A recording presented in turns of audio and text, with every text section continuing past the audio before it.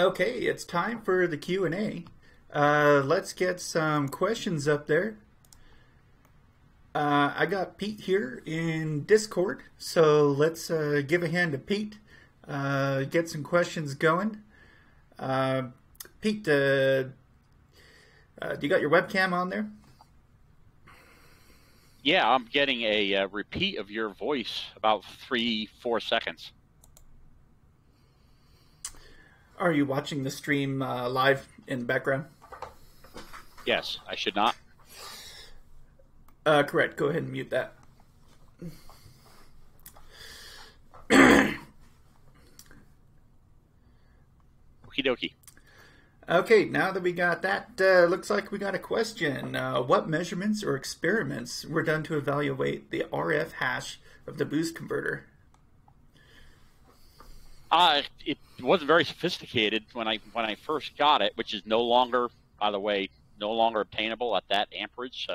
It's a shame the ham who built that died. But anyway, I just had it connected to a battery in my basement, and I did a before and after, right? So I had the radio running with it and without it before I started mounting it. And it's a great question because it brings up a larger point that most regulators, power supplies, anything that has to do with changing voltage, they're almost all a terrible problem with RF hash. So you have to assume that components like that are bad until proven good. So great question, a great thing to watch out for whenever you're doing anything with power supplies or changing voltages. Very nice. We got another question from Twitch here. Let's see. Armor D Crab says, thanks so much for sharing. Curious if you worry about security of the van. What was the microwave rack for? Sounds like two different questions. So the security of the van, I assume you mean physical security.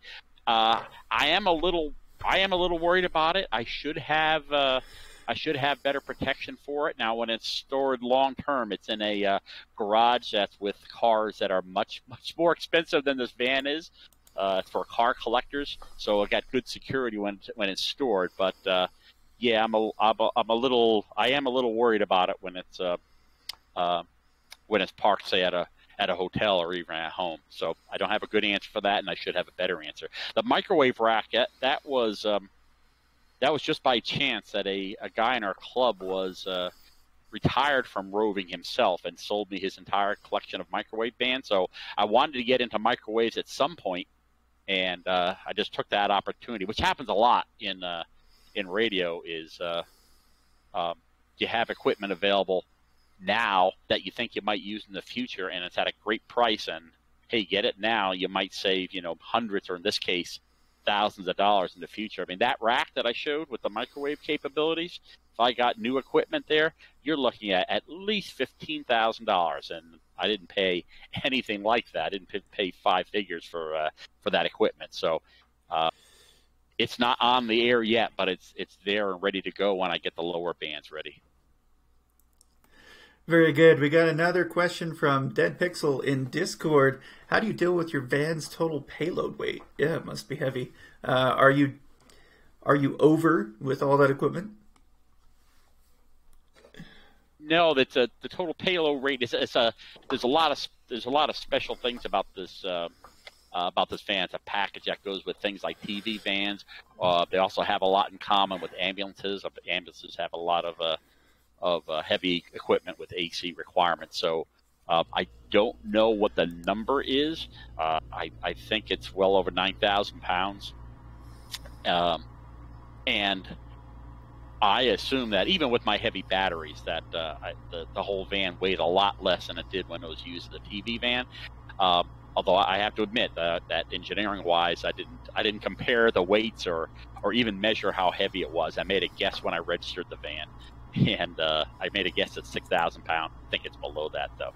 So, good question, but I don't have a really good, satisfying answer. Yeah, it's definitely got to be a beefy van, right? So, we got another question in Discord. Testing 2 asks, weather seals and grommets and water intrusion. on an old van, was the rubber all crumbling? How much of that did you need to refurbish to make the old ship seaworthy again? No, I didn't have to replace anything yet. There was some water Yeah. infiltration through the connection on the roof to the satellite antenna. Real early in the presentation, I showed my buddy lifting that satellite antenna off, so that had some water infiltration on it, and I put a I think it's a 4 or 3.5 inch cover on it, and it hadn't been a problem since then. As far as the seals for other cables or even the doors, the only moderate problem was some of the seals for the doors were coming off, but they weren't dried out, so didn't have a real problem there. Now I haven't done a lot of cables that run to the outside, especially through the roof, so that is a concern when I do start wiring it. That's one thing I should say, that I'm not using a lot of. I got a screwdriver antenna on the back for HF, but I haven't done a lot of work with getting the VHF antennas out. That's obviously involve a lot more cables and ones that run through the roof instead of the floor. So I do have to watch out for that. Very good. Another question from Twitch here. K0BAK asks, those are such densely packed racks. Are you able to get access to most of the connections without fully disassembling it? Yeah, luckily, I'm going to take a step back. Part of what I wanted to do was make a little video tour of the van, but I ran out of time with the tropical storm that ran up the East Coast. At least that's my excuse. It's a good excuse. It's true. Anyway, there's really good accessibility to the back of the rack. So the first 3 racks that are together, there's a back door where you can get access to the AC panel that is displayed and the box for the generator, and there's like a storage area back there. So it's pretty good accessibility. I think the only problem I have is in the upper side of I guess it would be the driver's side on rack number 3. It's hard to get access to the screws to put the rack equipment in that I mount from the rear. But other than that, it's pretty accessible. Now, obviously, if there's interior connections that I have to fix, the racks have to come out, or maybe at least the racks on top have to come out. Pretty good accessibility on both the front and the back.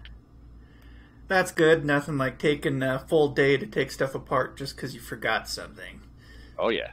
Okay, we got another question in Discord from Bunzel. In addition to the fan you showed us, or the fan, do you have anything else for airflow or cooling to prevent hardware from overheating? No, and I do worry about that because it gets pretty darn hot in the van. It gets less hot than it did in my minivan because there's less glass to let sunlight through. I do have one other fan that I put in the back. So I opened the back door when it's particularly hot. I opened the back door and I have a fan that's powered with 12 volts to get a little bit of airflow in. But I'm kind of surprised at how hot it's been that none of the equipment has failed so far just because of heat. And I don't know what to say. They work better than I would have expected, that I have any right to expect. There are physical opportunities in the back, I would suppose, to get even more fans going. But so far it has been an issue, and I've activated on HF at least up to like a air temperature of 95 degrees outside. So far so good. That's a great point though. Great question. And I don't know if you remember at the beginning of the presentation, I emphasize that I can't have the van engine on. I can't have the AC system on because of RF hash. So while I'm operating, I can't have any air conditioning on as much as I would like to. Oh, wow, that's a bummer. Yeah, especially if you came to DEF CON with that thing. It would definitely be a sweaty situation. Someone's asking, are you going to do a video tour of the van? I want to do this time, but ran out of time. That would be nice. It would be especially nice, I think, when I get antennas on it, though, because it's kind of limited to just the interior. There's not too much to see. It'd be nice to see it in operation, I suppose, but I'd like to make a video when it's more exciting, when when I can show the pneumatic mast in operation and the rotator rotating. I hope I'll do that someday. Very good. Do we have any other questions on Twitch or Discord for Pete here? K0BAK on his ultimate van life van conversion.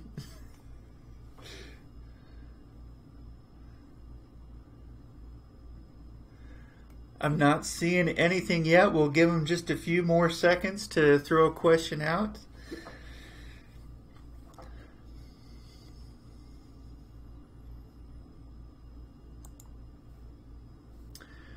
Okay, it looks like that's it for the Q&A. Well, thanks, Pete, for the presentation.